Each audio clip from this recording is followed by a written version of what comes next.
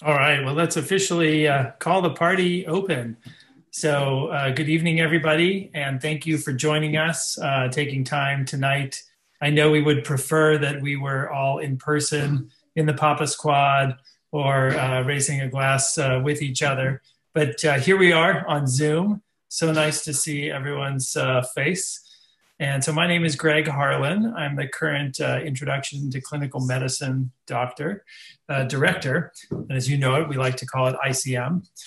Before we start, a couple of housekeeping items. So if you would like to put in the chat where you're visiting from or your graduation year, and if you're an alum or a parent, please let us know. Also, as Molly mentioned, muting yourself when we're not talking so that we can have optimal experience.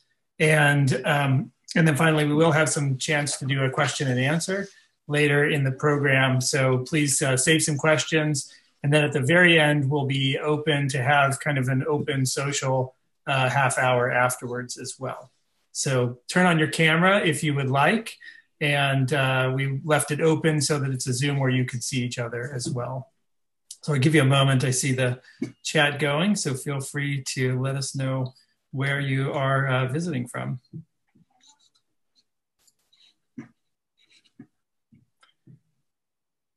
All right, and welcome back, Dr. Reese. Yes, nice to see many people who either I know your names or I know your faces, and thank you so much for joining us.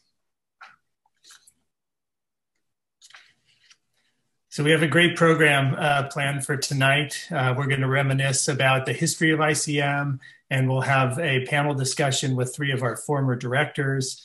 And we'll, just highlight again how ICM really puts the patient at the fore and teaching our young medical students to really be amazing Keck doctors. So before we start, I'm going to introduce Dr. Donna Elliott, who's our Vice Dean for Medical Education. Some of you may know her, but for those of you who don't, she is an alumna of the Keck School of Medicine. She's in her role as the Vice Dean. She really oversees all of medical education, which includes ICM, but there's a lot more to medical education, everything related to students and their academic performance. So that includes admissions, that includes student affairs, wellness, academic support, curriculum, diversity, and inclusion. She's also the chair of our medical education department, and that means that she's leading us now in curriculum renewal, in curriculum development, and everything around instructional design. So before we begin, thank you very much for joining, and please join me in welcoming Dr. Elliott. Thank you, Dr. Harlan, for the introduction. It's a delight to be here with you all this evening, and I'm grateful that you're all able to be here with us. 50 years is a long time. A lot has changed, but some things remain the same. For some things that have changed, in 1970, the cost of a gallon of gas was 36 cents, and the average house price was $4,975. In 1970, Richard Nixon was president, and the age of voting was lowered to 18. In 1970, the Boeing 747 made its first commercial passenger trip from New York to London. And in 1970, the then USC School of Medicine led the movement toward the use of the standardized patient for medical training with credit to Dr. Stephen Abramson. And officially, ICM was launched, exposing medical students from the start of their education to the clinical side of medicine. Today, students begin supervised instruction with real patients from the very first weeks of medical school, developing their clinical skills through simulated training in our state-of-the-art Clinical Skills Center or on the wards.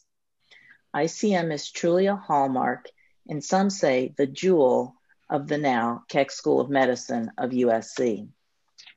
That being said, like hundreds of medical schools across the nation, Keck has had to adjust to the practical and logistical challenges presented by the COVID-19 pandemic. Despite the COVID outbreak, our ICM groups continue to meet in person every other week to encounter hospitalized patients, primarily at the Keck Hospital of USC and the LA County USC Medical Center, in alternating weeks receive instruction on the physical examination in our Clinical Skills Center. Year 1 students are also using Zoom to learn interviewing skills using standardized patients with faculty member facilitation.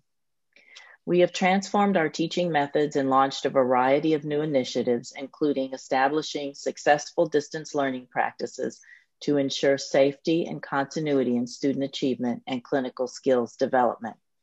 We've also developed online learning environments that promote interaction and small group activities and have expanded our use of technology to enhance anatomy and laboratory experiences.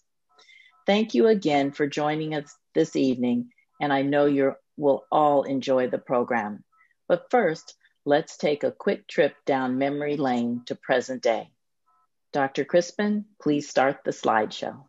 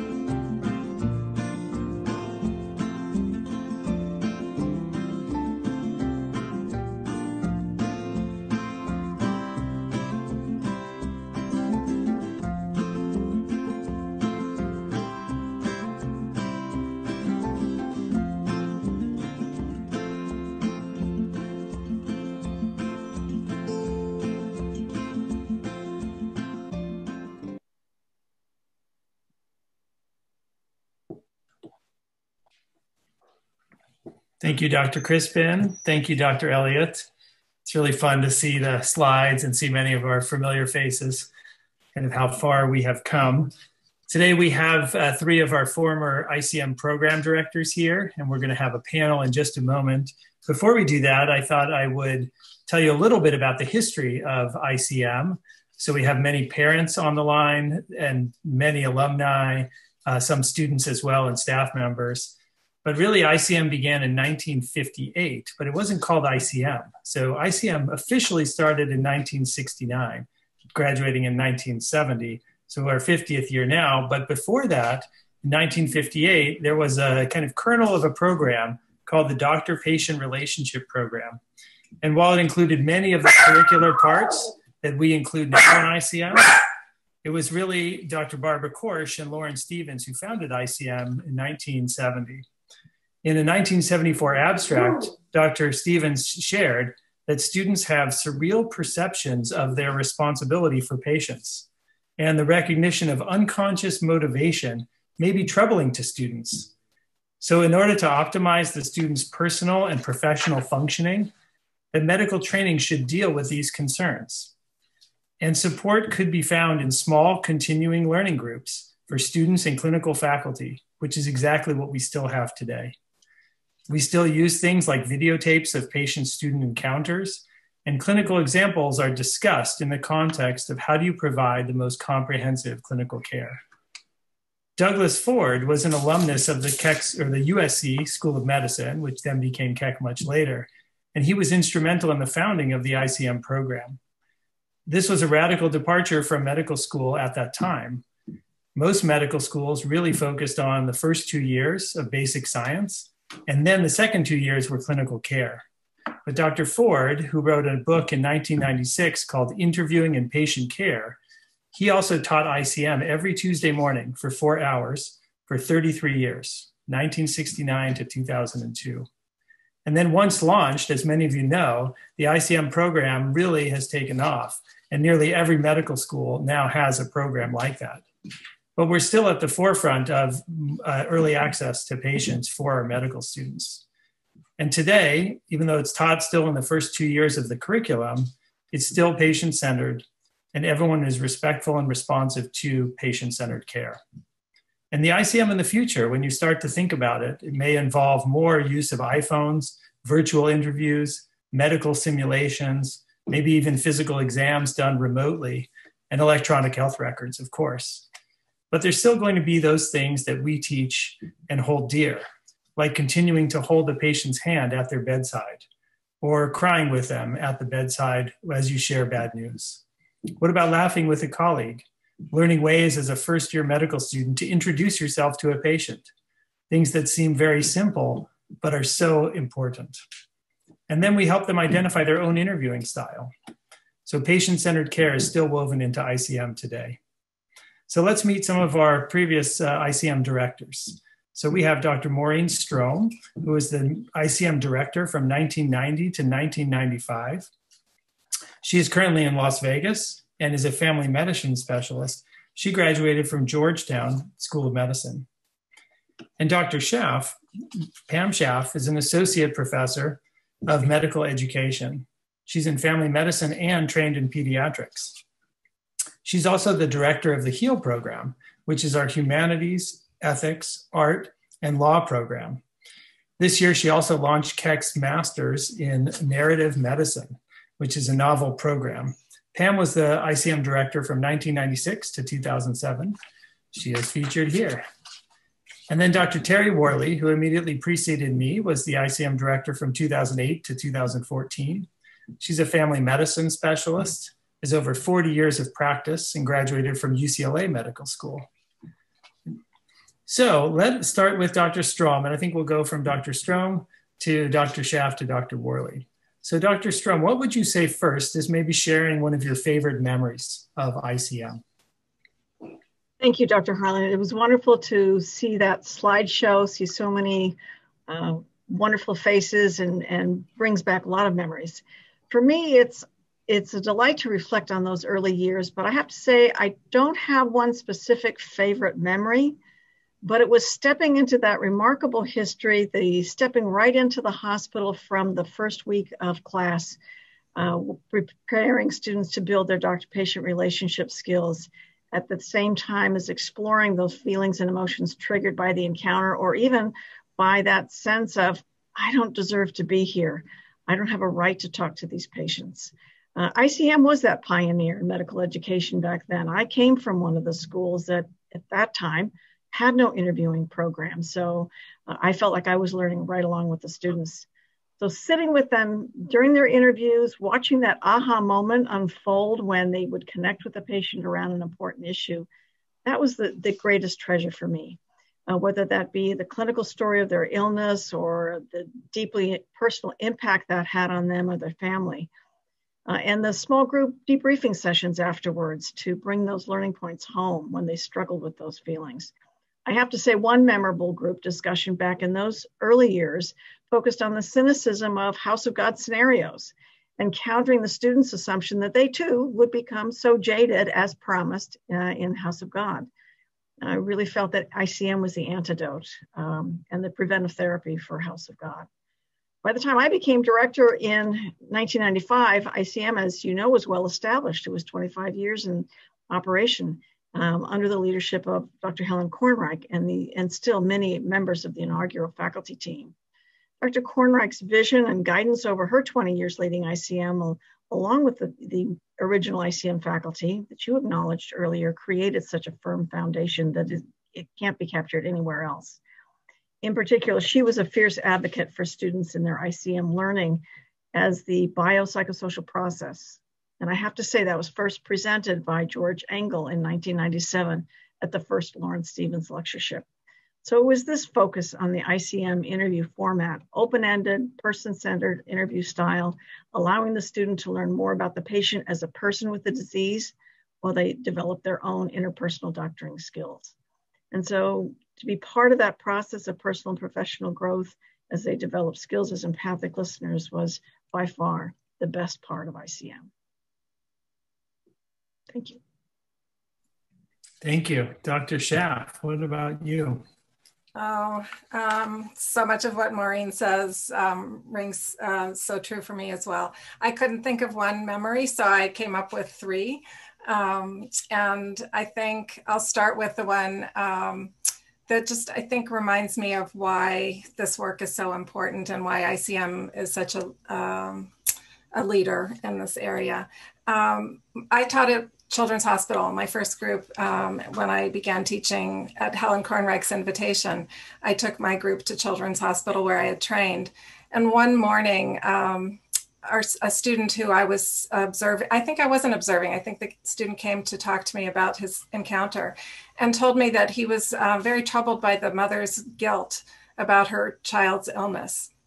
And his suspicion was that she was feeling guilt for no reason. What she felt responsible for was out of her control. It had nothing to do with anything she had done.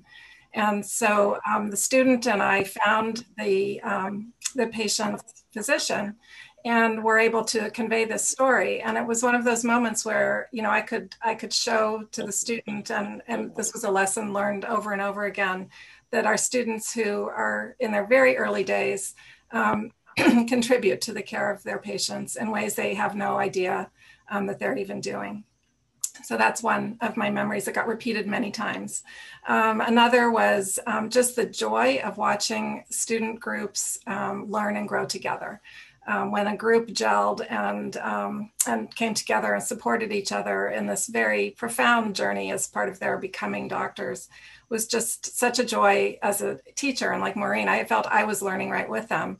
And Tuesday was without a doubt my favorite day of the week. And I knew I went back to my own practice a better doctor because of the time I'd spent with my students. And finally, I had the opportunity to know Peter Lee, who was one of the founding faculty members in ICM, the chair of the Department of Family Medicine. And one day he stopped into my office. He'd frequently come by when he was on campus. And I was in the midst of a crazy, crazy time. And I said, you know what, I'm not going to be too busy to have this conversation. So we sat and talked probably for an hour, talked about ICM, about medical students, about medical education, about novels, of course. He was a reminder, he reminded me of the other aspect of the joy of this work, which is seeing where you've come from, seeing where you're going, and appreciating all of your colleagues and students along the way. So those are my memories. Oh, so wonderful. Dr. Worley, would you like to share?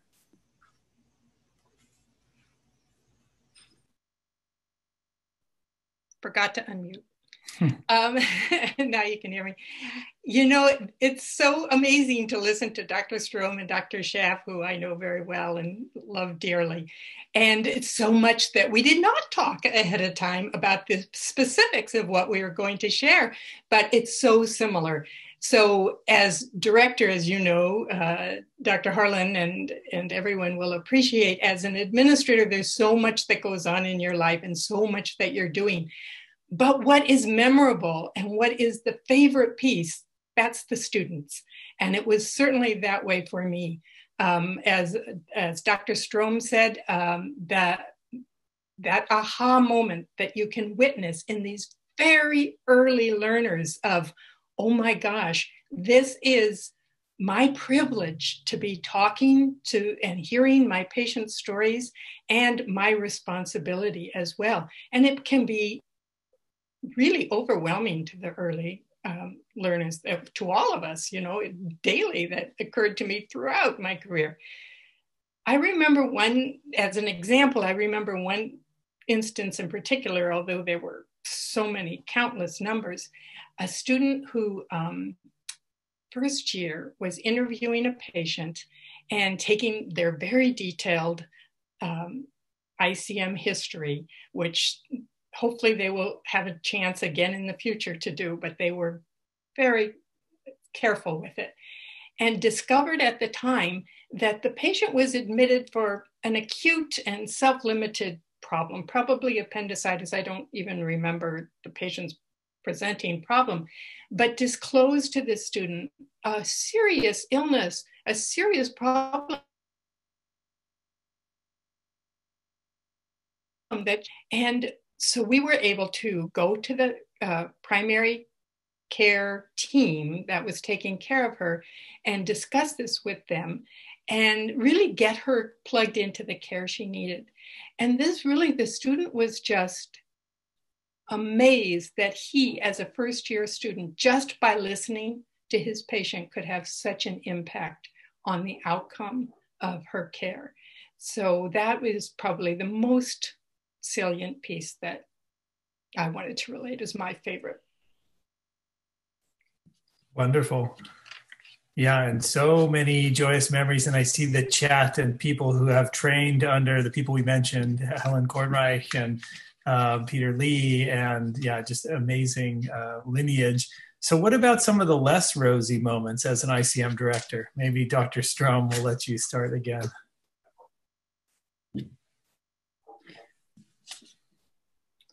What would you say are the big hurdles? We can't hear you, Dr. Strom, you're muted. Okay, well, that's one hurdle, is technology. So I have to say, based on the strong beginnings and history of ICM, the most difficult hurdle came with the need for change. You know, periodically, as you all have experienced, and probably in each of our periods of time as directors, the curriculum was undergoing revision. So at that time, it was our faculty discussions that became the crucible for our ICM change process, and the ICM faculty that became my support group in facing these challenges that we had to go through. Our mandate was to decrease the small group time from twice a week. It was every Tuesday morning and every Thursday afternoon, to once a week for the core ICM group. And we faced the challenge to introduce formal medical history taking in order to better prepare students for second year ICM because of its focus on the formal H&P and physical diagnosis. And that was a fundamental shift for many of us on ICM faculty at that time, particularly challenging for the inaugural faculty whose vision and passion for the ICM program was founded on a very open-ended interview style. How would we preserve the intensity of the interpersonal interviewing and learning while still helping our students build the more clinical skills of the comprehensive history. So as a faculty group, we struggled with this shift and sought to promote, preserve the unique aspects. By that time, Dr. Eric Cohen had already introduced standardized patients for teaching physical exam skills in year 2. And it was during my first year as director that we began to work with and develop a series of standardized workshops for teaching the interviewing side on those Thursday afternoons, which became workshops for larger groups. So many of those cases which we developed then came from faculty. They were actual patients who had been seen by the faculty. And I remember in particular, one that was Peter Lee's patient. And I believe she is still used in ICM teaching in year 1 as a young woman, a teacher who has abdominal pain. And really it's more about her depression and her demeanor. So I see Dr. Harlan nodding, so perhaps Louise is still teaching files. Very much so. So it was that balancing that need to increase the structure in our teaching the interview while we still honor the biopsychosocial foundation that to me was the biggest hurdle. And I have to say the ICM faculty helped us get through that time. Great. How about you, Dr. Schaff? What was the big hurdle for you? So as I remember it, I tried to think of, okay, what was the tough part of my job? Because I usually just felt like it was, I was the luckiest person in the world to have that job. But I would say that the biggest challenge was in the realm of dealing with the budgetary constraints of medical school and a healthcare, academic healthcare enterprise. And so I felt that I spent a lot of time advocating and doing whatever I could to just make sure we could do the best we could by our students. And so whether that was advocating, being annoying, being the little dog yapping at the heels of, one administrator or another to beg and plead and say, this deserves our attention, this deserves our investment. So I think that was a challenge, ongoing part of our lives, but worth the fight. And Dr. Worley?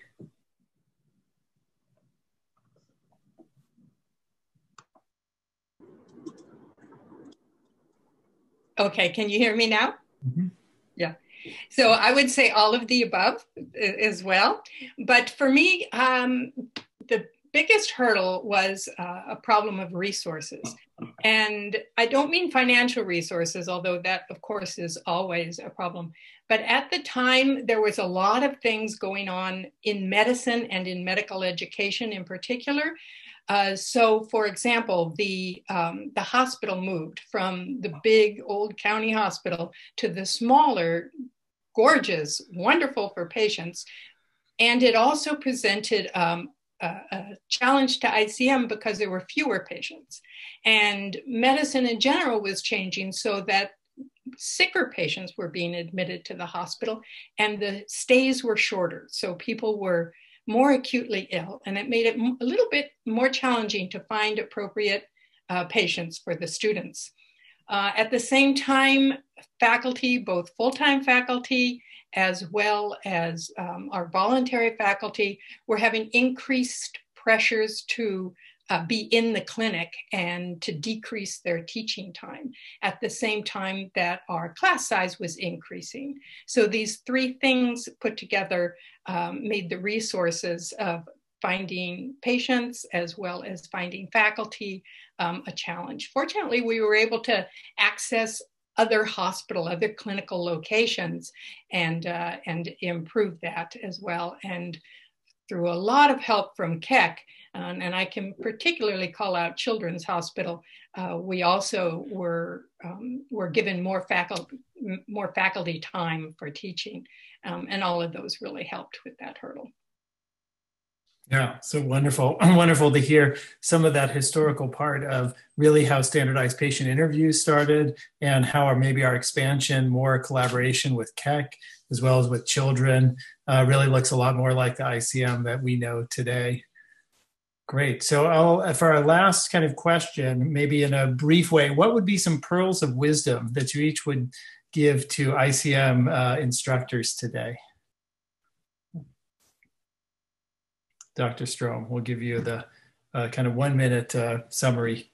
Okay, well, I would say keep your students rooted in their quest for knowledge through their personal and professional growth so that they keep the needs of their patients ahead of their own and seek to understand the patient's goals and obstacles to their health through their active listening skills. And as you apply that active empathic listening with your students, I'd like to paraphrase Dr. Francis Peabody. The secret of the care of the student is caring for the student. We're all in this together. Thank you. Wonderful.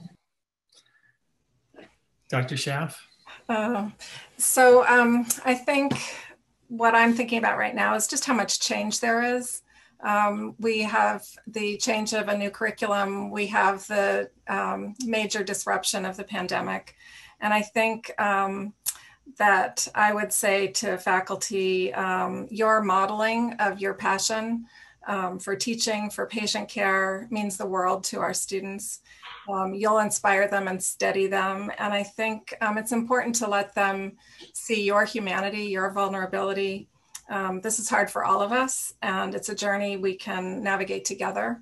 And there's no, more noble work, I think, and to be a teacher and to know that you're changing the lives of the future of our profession. It's just really something to embrace and hold dear. Thank you. And Dr. Worley, your advice? Well, I'll take a clue from William Osler, who said, we all love to impart the pearl of, listen to your patient, he's telling you the diagnosis. And that still holds true. And in terms of teaching, I would say, listen to your students because they can tell you how they need to learn. When I was a director, the big faculty controversy, not just in ICM faculty, but in the school as a whole, is should the students be allowed to view their lectures via video? And so now that sounds comical because in the time of COVID, but the students will find their way. And so have faith in the students. Yes, and we do have wonderful students. We do. Well, thank you, all three of you, for taking time and kind of thinking back on your tenure as director and really where we've come. And we're going to transition to hear from one of our recent graduates who is currently practicing at the Keck School of Medicine. So this is going to be the Lauren Stevens lectureship given by Dr. Joshua Sapkin. And Dr. Sapkin is an assistant professor of clinical medicine. He's also one of the associate program directors of internal medicine. He has spent a lot of time here, as I saw that he was a medical student here and then did his residency at the county hospital and has stayed on as a faculty member. And, Dr. Sapkin really loves teaching residents. He's won numerous teaching awards. And really, we had asked him to let us know how has ICM influenced his career. So we look forward to hearing from him. And then after his remarks, we'll open it up for some questions as well. Dr. Sapkin. Thank you, Greg. It's really an honor to speak at this event attended by so many individuals I admire and respect. I don't know most of the people here, but I know the work you've done and have great admiration for your dedication and commitment. And I've seen the fruits of your hard work. Currently, I've been on the ward now for 3 weeks, and it's just been awesome working with the medical students. As you can probably imagine, ICM has a special place in my heart for many reasons. It provided the foundation for my clinical practice that is virtually unchanged for the past 22 years, although I'd like to think that my clinical skills have improved a little bit over this period of time. So Jean-Baptiste Carr said, "The more things change, the more they stay the same." I have appropriated that phrase to the practice of medicine over the past 2 decades.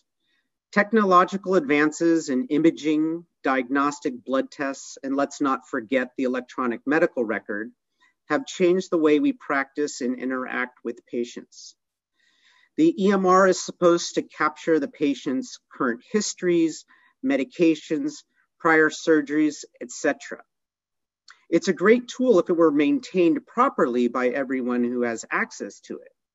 Unfortunately, the EMR is often what I call the ERM.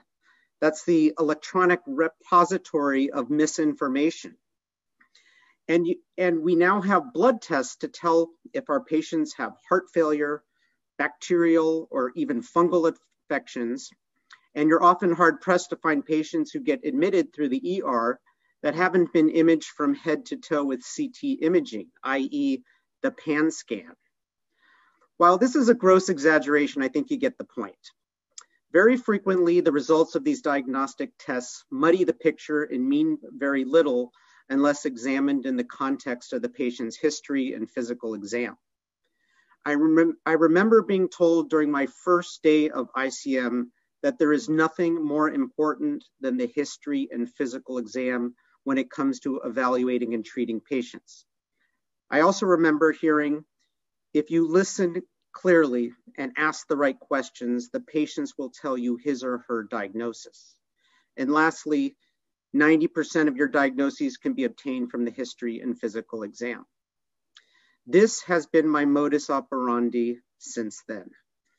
ICM was my boot camp whereby my fellow classmates and I would repeatedly practice various parts of the physical exam on each other. In the beginning, my percussion skills were non-existent, and my ability to auscultate a murmur with an intensity of less than 4/6 was hit or miss. We were encouraged to be persistent and share the ward and bed number of patients with significant exam findings so we could auscultate murmurs, abnormal lung sounds, and palpate enlarged organs, to name a few. I'm happy to say that my percussion skills have improved by leaps and bounds.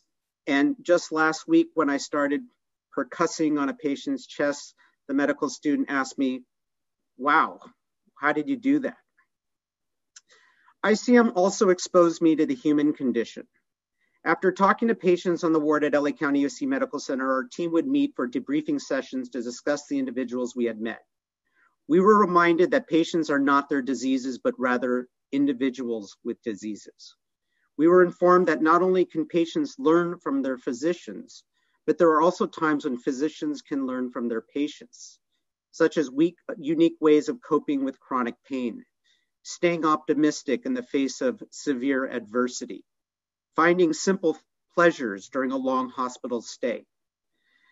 We tried to share these helpful tips with other patients, and I continue to do that today. We shared insightful pieces of literature with each other from time to time. I remember the impact of Tolstoy's novella, The Death of Ivan Ilyich, had on me. After finishing the novella, I realized that validating the individual's circumstance and displaying compassion are just as important as curing diseases. This is particularly pertinent when dealing with patients who have chronic, progressive, debilitating diseases. After seeing a woman with scleroderma and interstitial lung disease on 4 liters of oxygen, she ended the session by saying, "When shall I make a follow-up appointment?" I said, 6 months should be fine. Can I make it 3? I know you're not prescribing anything for me, but I feel better after talking to you. Shortly after I joined the practice in July of 2001, that's the academic practice in internal medicine at USC, Ed Crandall, the department chair, informed me that one of his friends, or it might have been one of his colleagues, was developing a computer program that was designed to develop a working differential diagnosis based on a series of questions answered by the patient. These questionnaires would be delivered to patients by email, and they would fill them out before they ever even saw me. And these were only patients with new medical complaints that were allowed to participate. I was a little skeptical of participating in this pilot project. Was I going to help to create the next physician version of IBM's Deep Blue that would eventually put me out of business? After all, computers had virtually made car mechanics merely technicians for late model cars. But humans aren't machines. The patients found the long questionnaires tedious and rarely completed them. And for the ones who did complete them, and they said it took them well over an hour, The differential diagnoses were rather long and unhelpful. I merely continued to take my medical histories the way I was taught in ICM, with attention to detail. I remember hearing, try to get into the shoes of the patient and imagine what it was like for them. Write the HPIs if you were telling a story that flows chronologically and unravels in a logical manner. Capture your audience's attention and make convincing arguments for your working diagnosis or differential diagnosis. Resolve any inconsistencies beforehand and leave out extraneous information.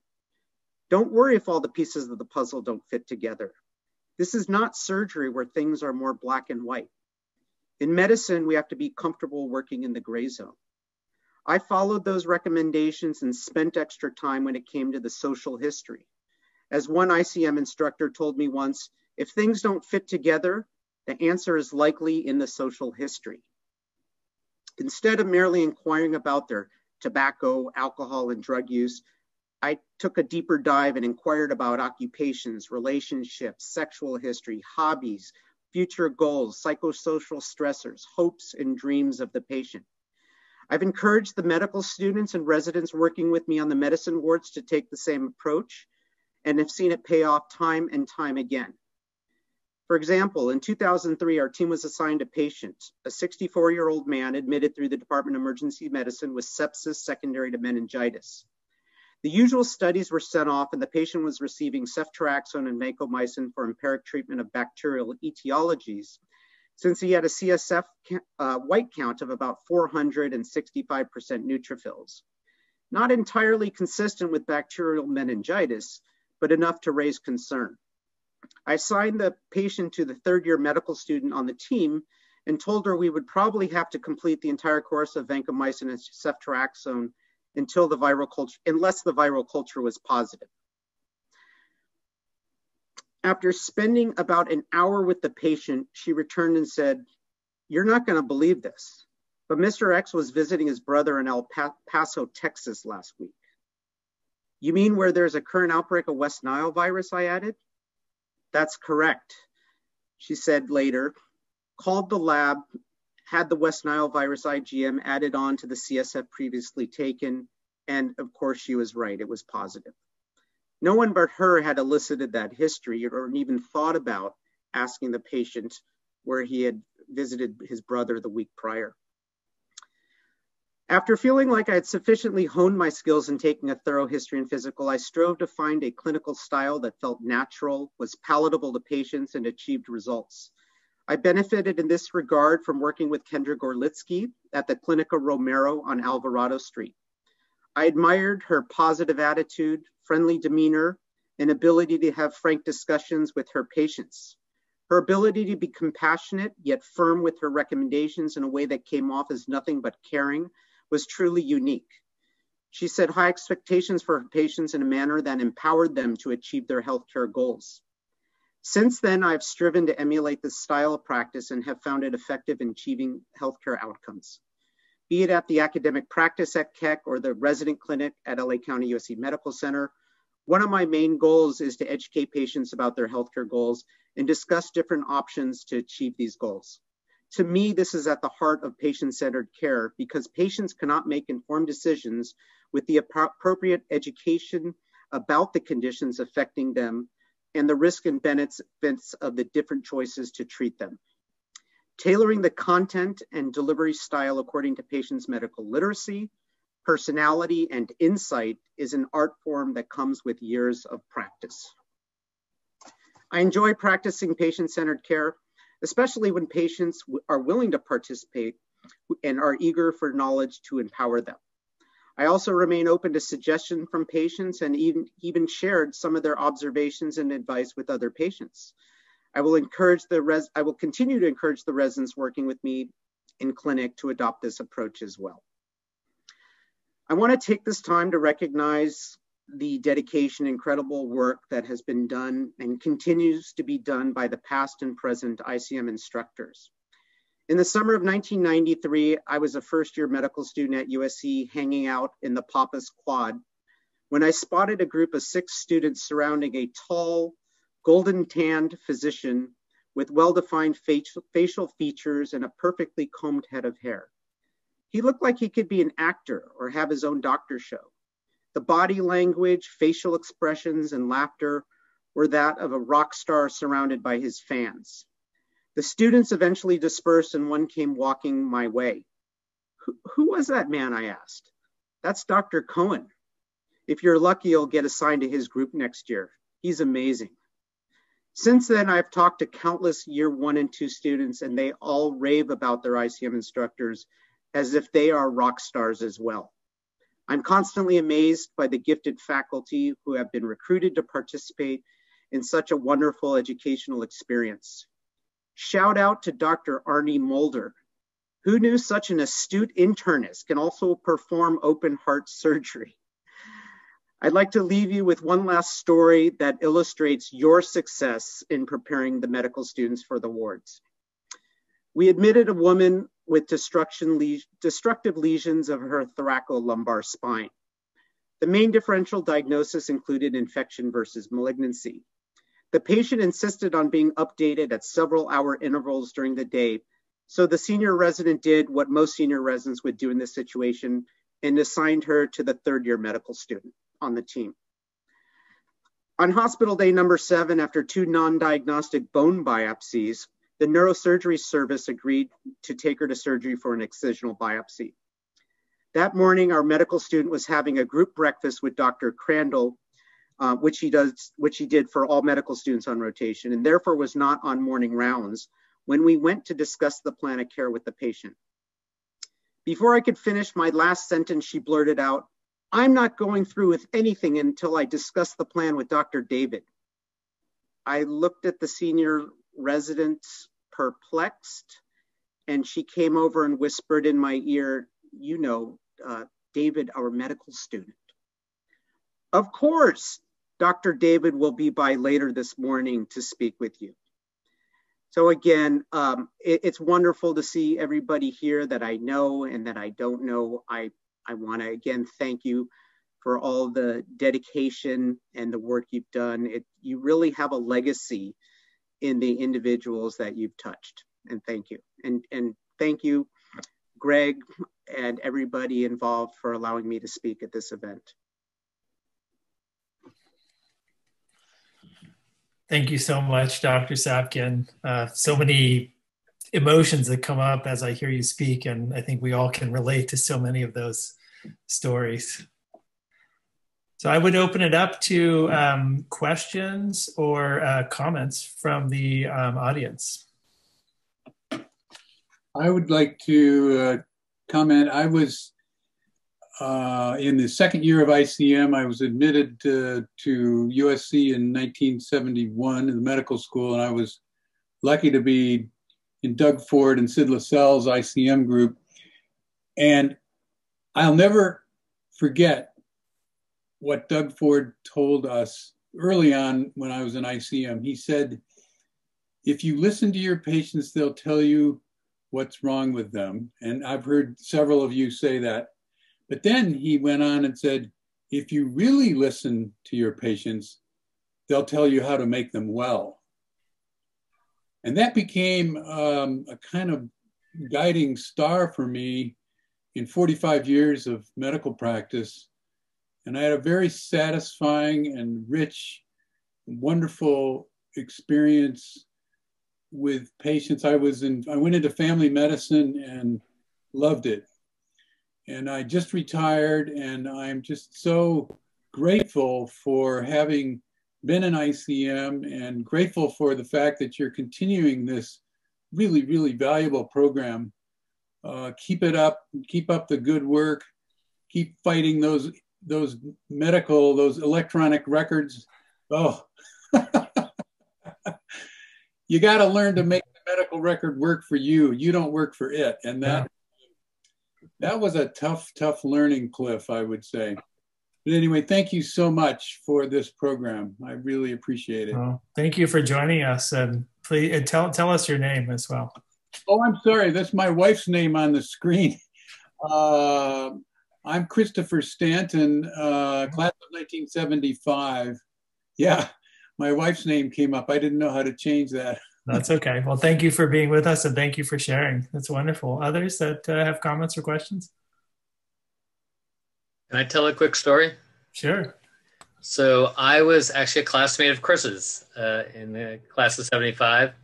And I enjoyed ICM very much. Helen Kornreich, one of the starting members, was my year one instructor. But my story actually comes later on when I was recruited by Eric Cohn to be an instructor.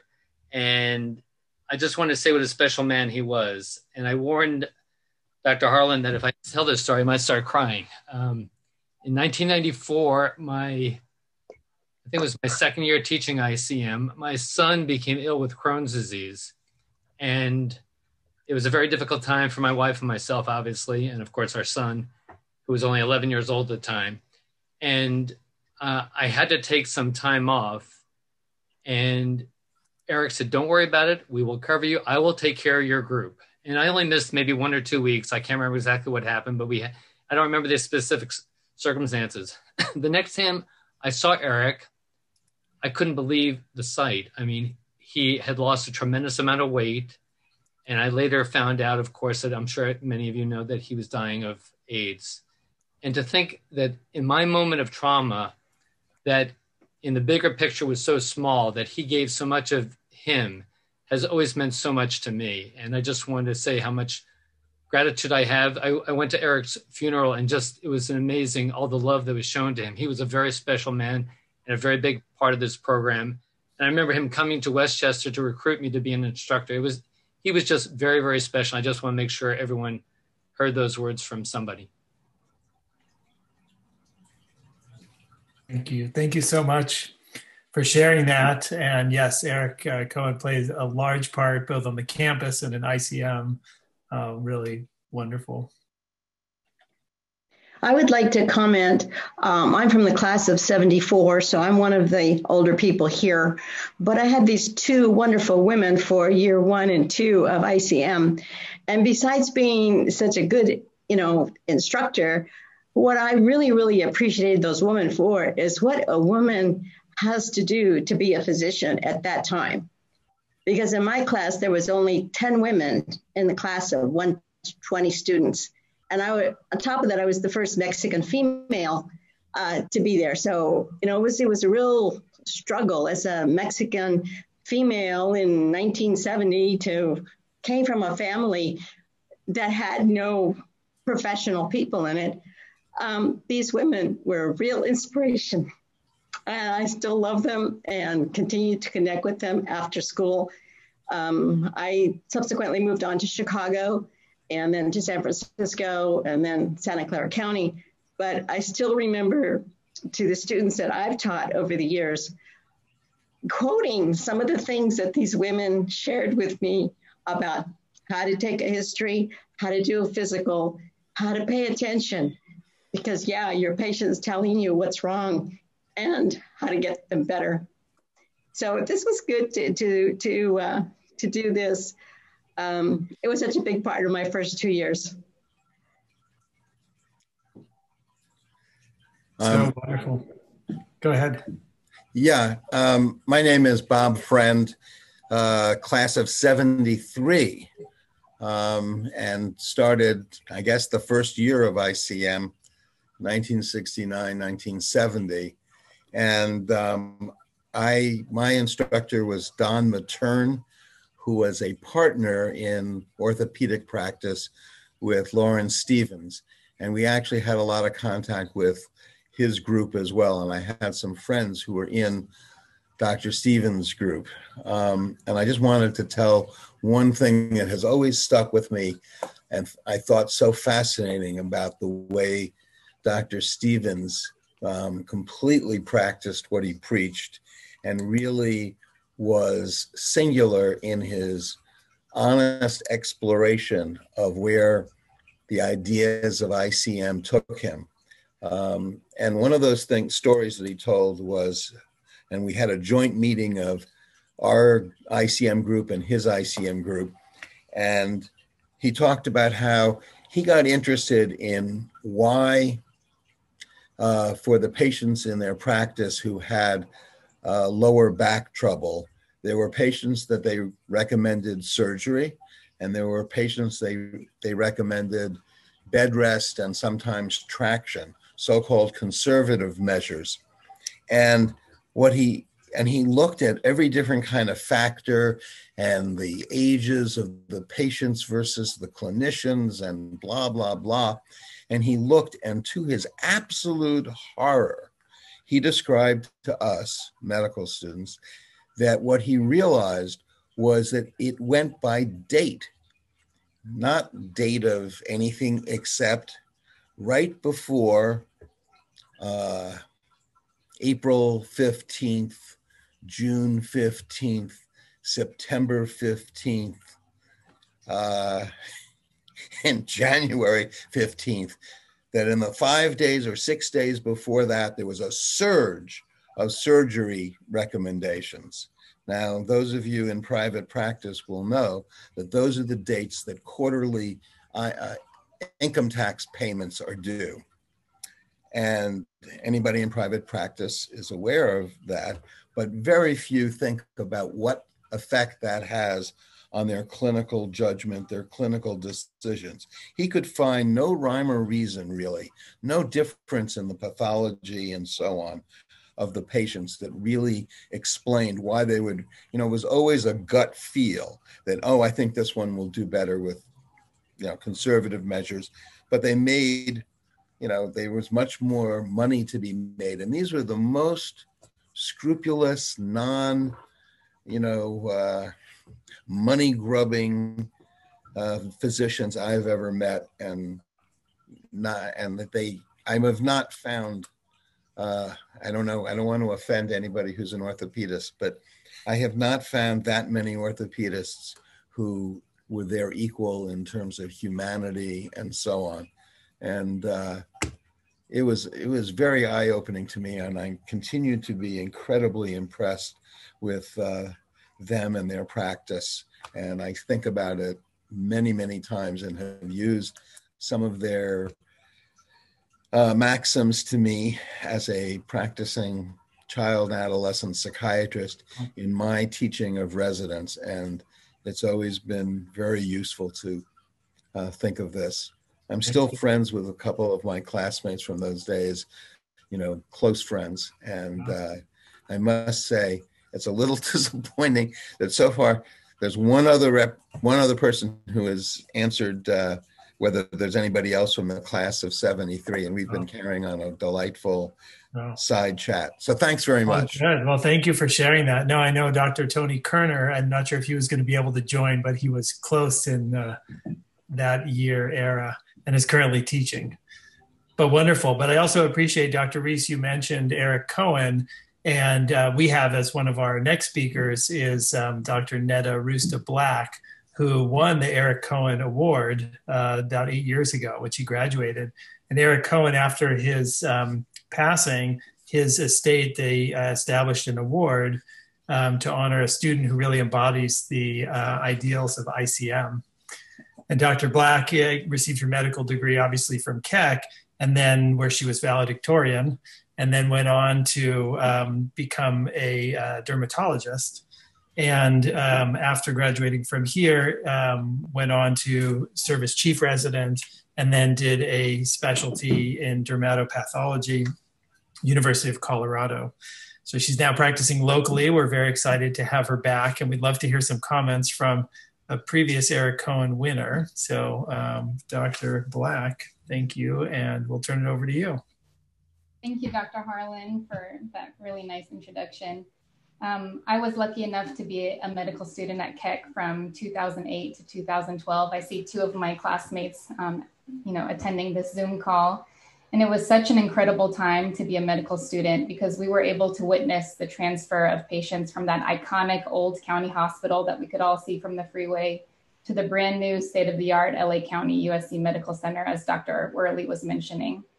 Actually, my first several ICM encounters were done at the Old County Hospital. And I remember feeling so nervous as a first-year medical student in that bright white, crisp, short medical coat, walking with our instructor through those big county hospital doors and getting past security and the metal detectors to walk down that super long hallway where you enter the elevators that could take you to sort of all different floors. It was sort of unpredictable. And we went up to the patient rooms, and the patients at County, both at the old hospital and the new, were just so gracious. And they gave us all the time in the world to ask our questions and to practice our exam. And they even thanked us at the end of our visit as medical students, when we should have been the ones thanking them for teaching us so much. Those were experiences I will never forget. And now I have a cousin at the Keck School of Medicine, and just hearing his stories as a medical student, a third-year medical student now, it just makes me feel that Keck and USC are the best places the best place really to train as a physician. When I graduated from medical school, I was a dermatology resident at LA County. I just did not want to leave. And I continued to use the skills that the ICM program taught me. Believe it or not, we had a Hansen's disease or leprosy clinic at LA County, where we saw a couple hundred patients who had the disease or were suffering the sequelae of the disease. And the director at that time was Dr. Thomas Ray, who has since passed, and he embodied the values of ICM. He emphasized the need for these patients to be touched since their disease was so stigmatizing. We shook these patients' hands. We embraced them when they were distraught by their diagnosis. And in many ways, it was the most important part of their care. As a clinician now, I'm so grateful to the ICM program at Keck. Physicians today, I think, as many people have sort of discussed already today, are practicing during a time when revenue and reimbursements are emphasized in patient care. We're required to use that dreaded electronic medical record and spend so much of our time charting, sometimes even during a patient encounter. But I have to say that the emphasis on patient-centered care by the ICM program has really given me the skills to be a good doctor, as cliche as that sounds. I can recall just 2 examples during this COVID-19 pandemic as a practicing dermatologist. I have several patients who have been seeing me a little bit more frequently during the last few months. One in particular comes to mind, and I'll call him John. He's in his 80s. I've been caring for him and his wife for the last few years, and he's been coming to see me about every 2 weeks with a new lesion to show me, and I keep reassuring him that the spot is benign. Just last week, he came in for a bruise on his chest, and I told him it's just a bruise, it's going to be okay. But every time he comes in, I sit down, we talk about his wife who's suffering from Alzheimer's dementia. We've cried together as he explains the difficulty in being her caretaker, the difficulty, as he says, quote, of seeing the love of your life for the last 70 years not remember what she told you yesterday. Those, I think 14 out of the 15 minutes of my encounter with him each time has nothing to do with dermatology at all, but I know that, we've taken good care of him. Another example are some hospital consults that I sometimes see at Huntington Hospital. This patient was a 19-year-old college student, and she was admitted for a condition called erythema multiforme, which is this immune system reaction to a virus where you get severe ulcerations in the mucosa, so severe that she wasn't able to eat or drink. She was terrified and alone because visitors right now, or then a few weeks ago at Huntington, were not allowed to visit due to COVID-19. So the primary team called me on a Saturday night. I put my son to sleep. I went to the hospital to see her, and her diagnosis was very straightforward, and I reassured her and told her about the treatment.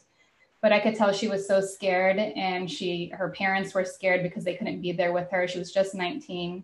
So I sat with her on that Saturday night, and we talked about what she's majoring in and how weird it is to attend college through Zoom. And we even talked about this new great show on Netflix that we've both been watching. And I felt better leaving her room after the 30 minutes, and I think she felt better too. So I would really like to thank the ICM program and all these mentors that I'm seeing today, and for making me a better physician and a better person. And I want to thank the ICM program as well for introducing me actually to 5 of my best friends. We actually had a Zoom reunion call a few weeks ago, and the 6 of us were randomly placed in an ICM group on the very first day of medical school. And we bonded so much because of the rich experiences at Keck and the rich experiences through ICM. We've cried together, we've laughed together, we've suffered together, and we've celebrated together. And now 12 years after meeting, the 6 of us are like family. And I actually put together a couple pictures to show you sort of how we've kept in touch. I don't know if someone's able to put those up. Oh, perfect. Okay, so we were ICM group number 22. And can you go to the next slide, please? This is at my wedding, and we're holding up twos for 22. So this is the 6 of us in 2012. Next. We've climbed Mount Whitney together and trained even as, residents with busy schedules. And next. I've attended all of their weddings. Next. I've held their babies, multiple of them, 3 of them. Next. We've ran triathlons together. This was in March 2020, right before COVID sort of I think the first week in March, right before the shutdown. Next. And I think the most special part to me, my son, Oliver, and my ICM mate's daughter are best friends. They're in the same preschool and they see each other every day. So thank you to everyone here and to ICM for really changing my life and making me a better physician and a very happy person. I'm so happy to be part of this group. Thank you so much, Dr. Black. It's really heartwarming just to think about all the patients that you literally touch, but just knowing that you have this amazing training that really prepared you. I mean, you're really changing the lives of thousands of people. And yeah, thank you so much for sharing that. And we love your connection with your classmates.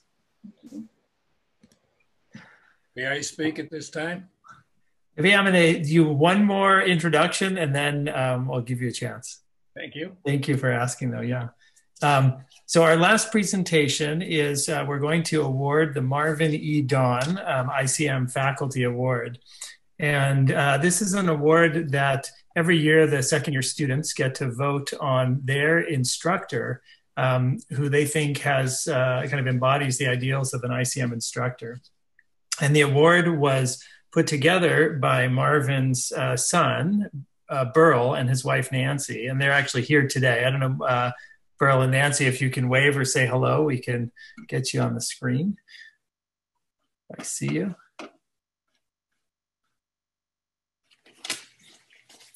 Well, we'll get to them.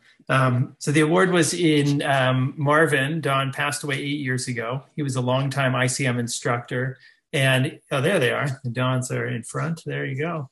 Both alumni from Keck.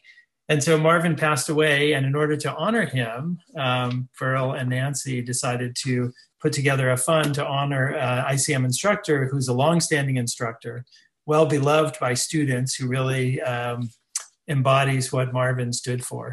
And Marvin was a longtime instructor, over 20 years in ICM, and worked a long time at Kaiser. It was one of the early founding members. And so today the award is given to Dr. Victoria Satalowicz. So we call her Dr. V. And I wanted to tell you a little bit about Dr. Satalowicz. She graduated from the University of Oklahoma School of Medicine and then did internal medicine at Duke and became a nephrologist after that at University of Colorado.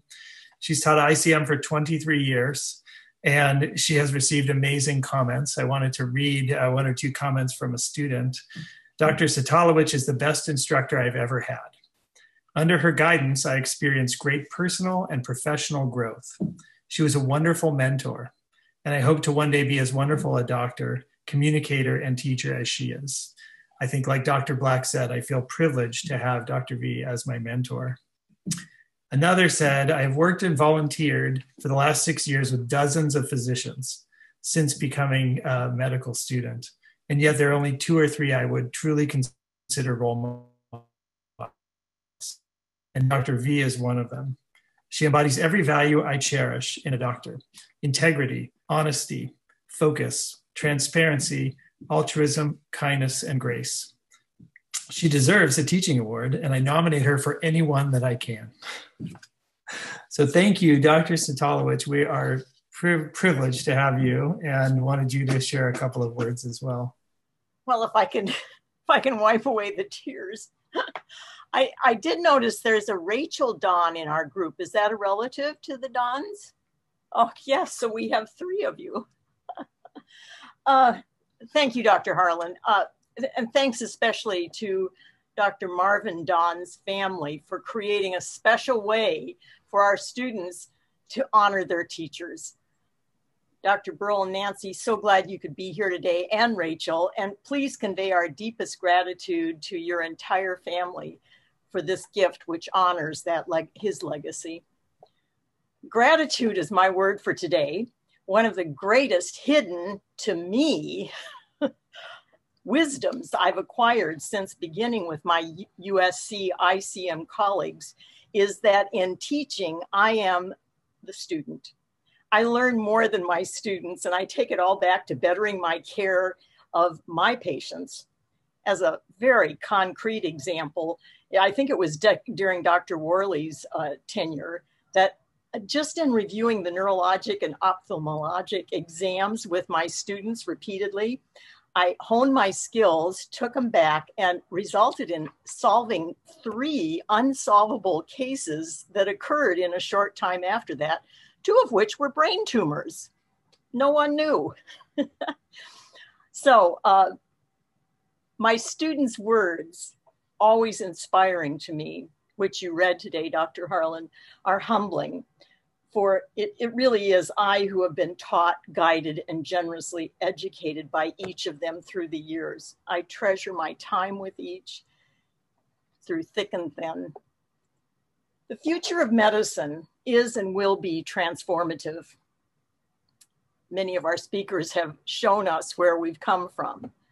I trust our USC students to be in the front of shaping the conversations, creating the policies, and having the breakthroughs we all need and want.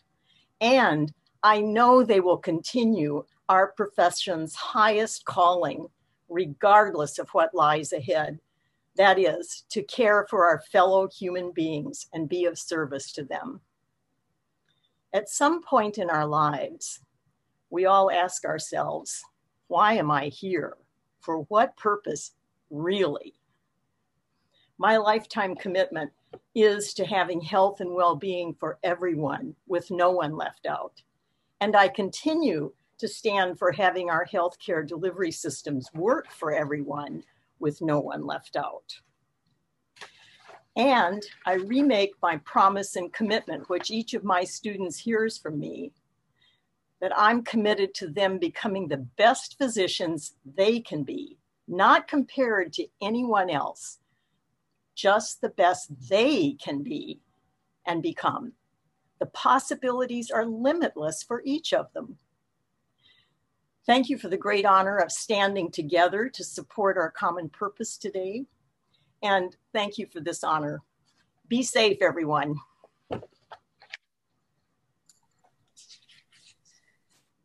Thank you, Victoria. It's wonderful to see you. Wonderful award. And thank you to the Don family. It's such an honor every year to be able to recognize your father, and just really nice to see you as well. Thank you. So I would love to, wrap up at this point and give a couple of my own closing thoughts. We've just had, gosh, what a journey of beginning with ICM and walking through 3 of our past ICM directors. You've heard from some of their, wonderful moments, some of the challenges, but really appreciative to them for kind of keeping ICM alive, growing, and changing. I also wanted to thank some people individually. So Dr. Jo Marie Riley has served as the Associate ICM Director for the last 13 years and recently transitioned to head up the Primary Care Initiative for our school, and she worked really closely with myself and with Dr. Worley. Also, Dr. Wynn May, who is the director of our Clinical Skills Education and Evaluation Center. She's been a personal mentor to me and just a wonderful person, and knew personally many of the folks who were mentioned tonight, continues to be heavily involved in our students. Also to Dr. Maureen Logan, who is our assistant director for ICM, is celebrating her 23rd year with the ICM program and started as a medical student educator and continues to keep our students at the center of the attention. Some of our wonderful staff, Suzanne Brody, who I saw your name on there, who left us after 25 years up to Oregon and remembered me as a student and got to then continue chiding me as the director.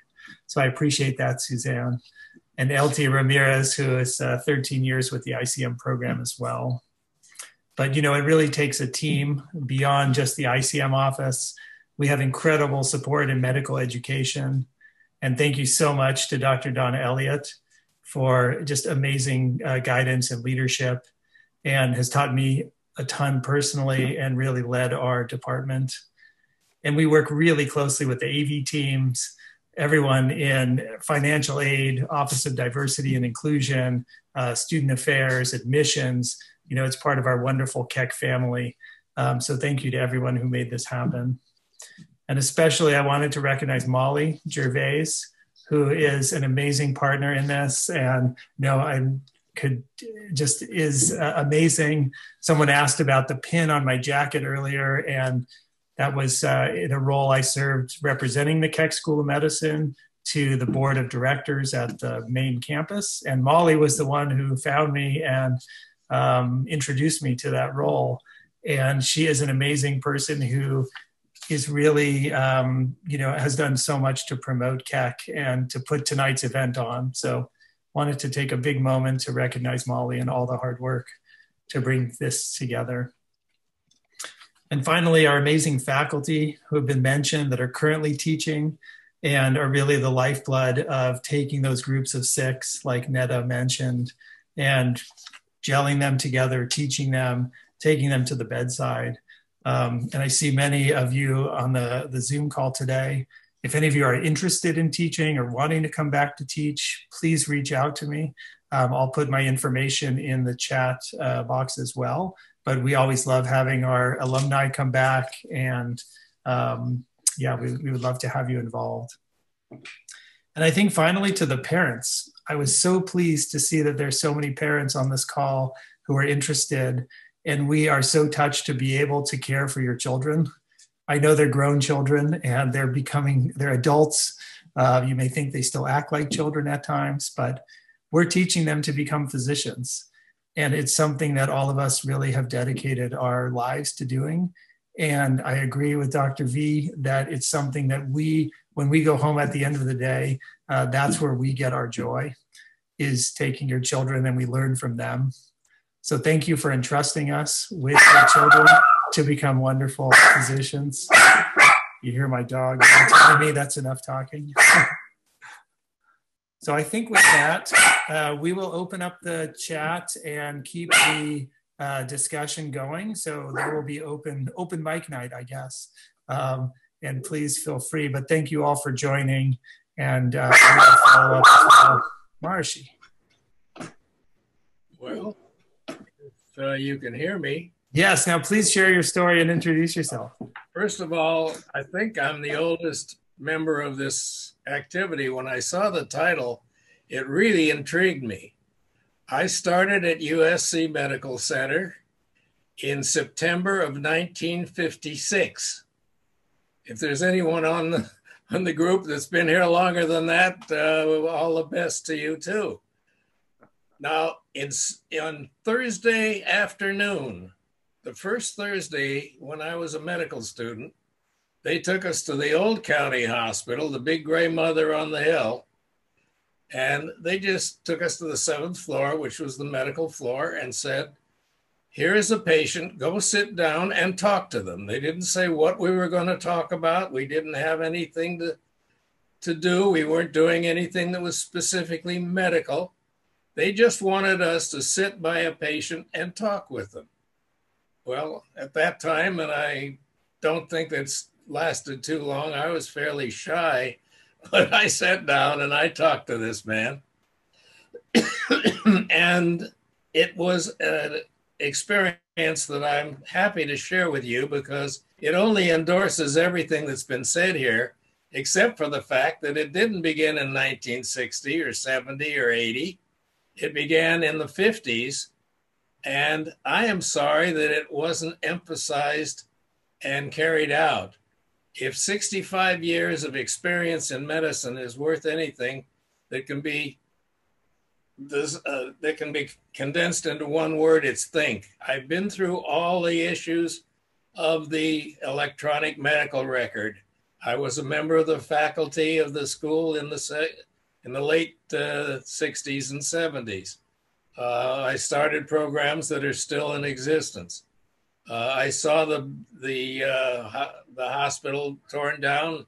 I saw Keck school be constructed, and I can only tell you that the more you do to let your students think, the better they're going to do.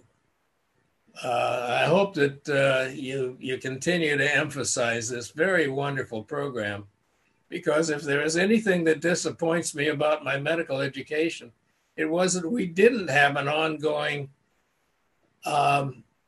emphasis on interacting with your patients so that you know who they are, they know who you are, and then you can always be the third year medical student in the program whom the patient thinks is really their doctor. Mm-hmm.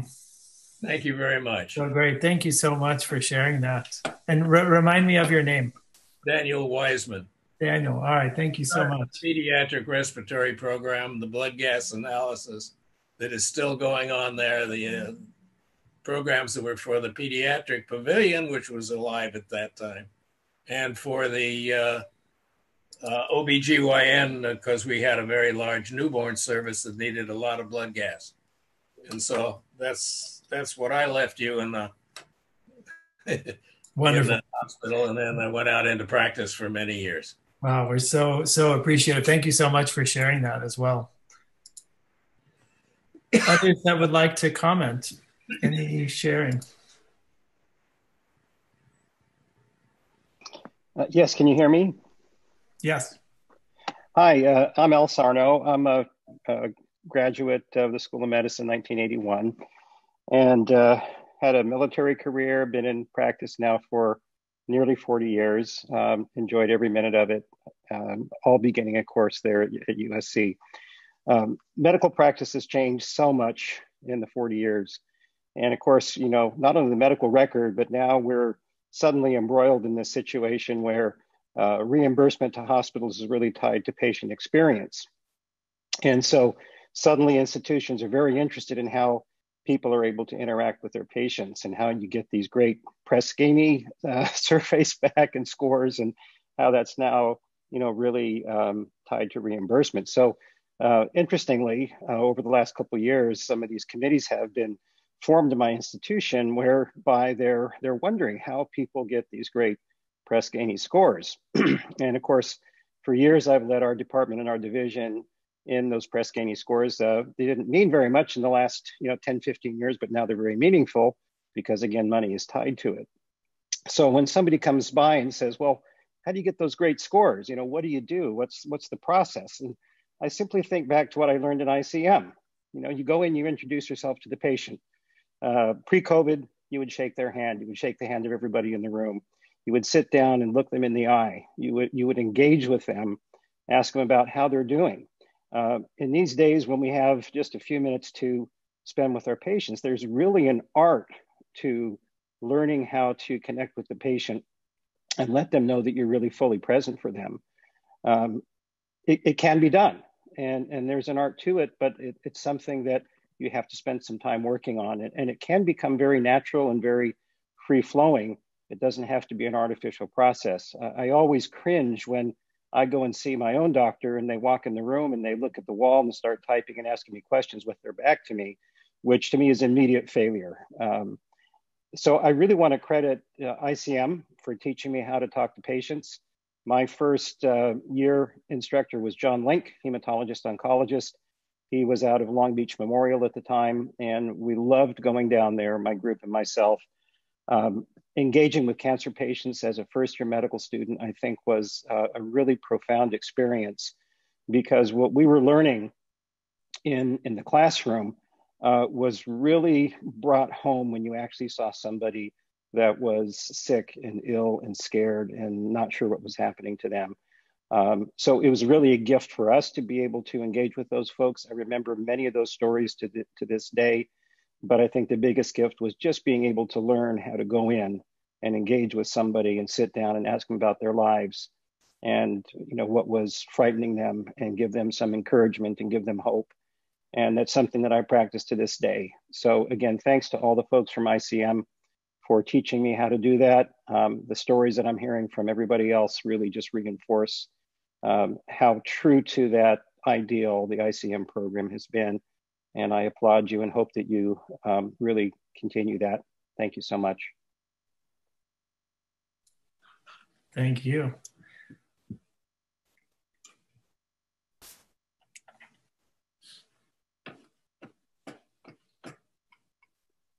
Hi, this is Earl Don and my wife Nancy. We're here up in Northern California. And first we'd like to congratulate, I don't want to, I'm very sensitive to people's names. So I want to congratulate Dr. V on your award. I'm very, as a fellow nephrologist, I'm very happy you went to another nephrologist. We always like to think that as nephrologists, we are the consummate internists or the quintessential physician, but there are others on this panel who may be debatable. But we're very happy for you and to honor my father. I really appreciate all the work you've done in teaching medical students, and we're very happy to be a small part of this program. And I think under great leadership with Dr. Harlan, I think continue on. And I think we're very excited for the future of USC School of Medicine.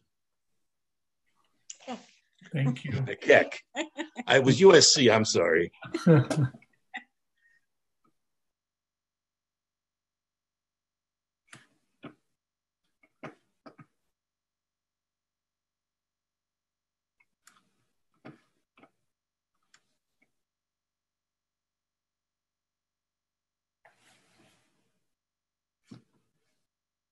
All right. Anyone else who'd like to share something or comments? I can't believe I haven't heard one comment about the Dodgers quite yet. Only my students, I will tell you today, were going through congratulating me on the Dodgers win. So I know they know I love the Dodgers, and I thought that they cute that they felt I had a hand in the World Series victory. No, let's root for the Red Sox. And I didn't tell you that Dr. Elliott was a nephrologist too, Burl. But yes, I agree. The nephrologists seem to always figure out how to sort things out just right. When I was in ICM, if you want to hear it. All right, let's do one or two more stories and then we'll wrap. I had a story about when I was in ICM. My first rectal exam. Do you think you're ready for that one? Oh. I don't know. It looks like Dr. Allen wants to say something. I will defer. We do have some parents, non-physicians. Let's hear from Dr. Allen if he was going to say something.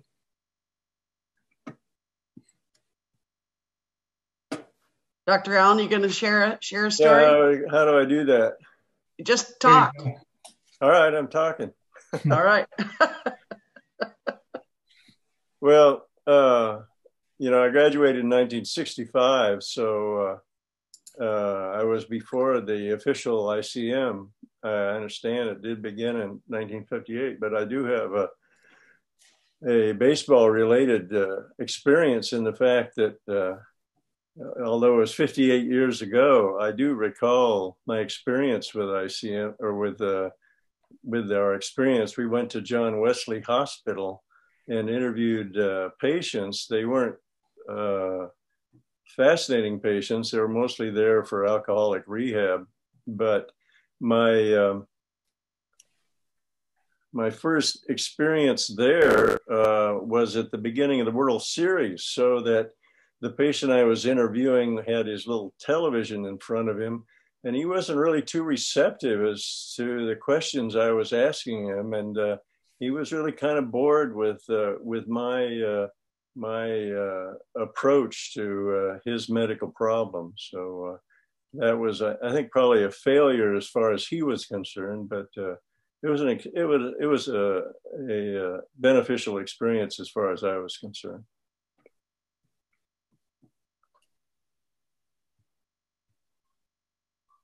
Wonderful. Thank you. And I do see in the chat some comments from parents as well. And I know that it's a really hard choice to choose where you're going to go to medical school. And I even saw one of the instructors commented on choosing UCSF, or excuse me, choosing USC over UCSF. And we've had several students who have turned down other schools, some of which may be seen as more prestigious. And they nearly always come and tell me, I'm really glad I chose Keck. And I personally believe that ICM has a large role in that. I was that student who chose USC over UCSF, and I'm so glad I did that. I have a story to tell about my very first ICM patient. I went in, we were meeting at Rancho Los Amigos Hospital.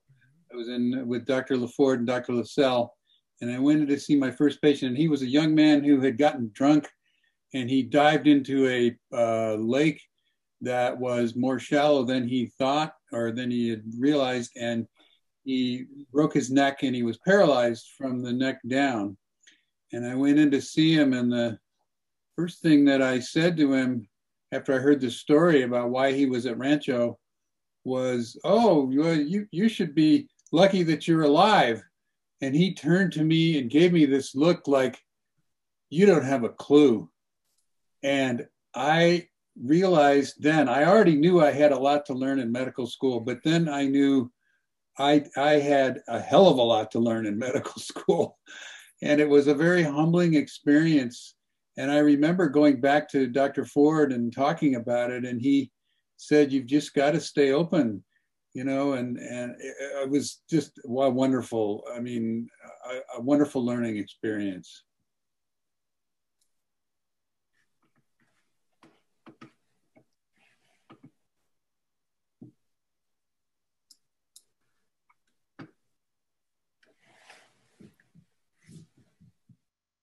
Wonderful.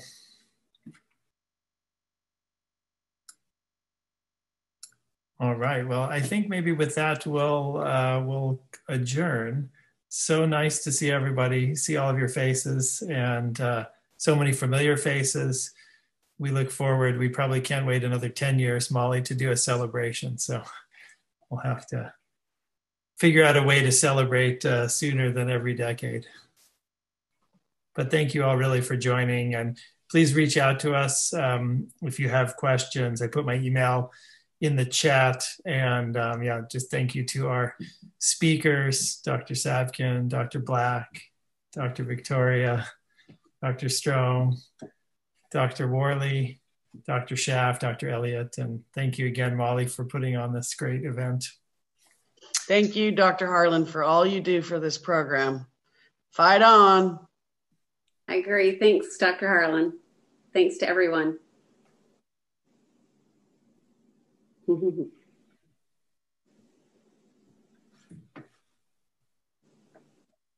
All right, and with that, we will conclude our program. Thank you all and have a wonderful evening.